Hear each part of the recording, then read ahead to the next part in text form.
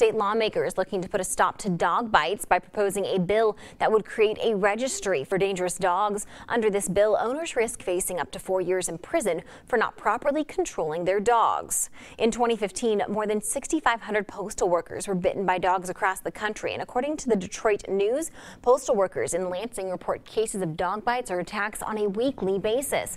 Representative John Hoadley, who sponsors the bill, says the purpose is to protect workers who spend time in people's home for a living.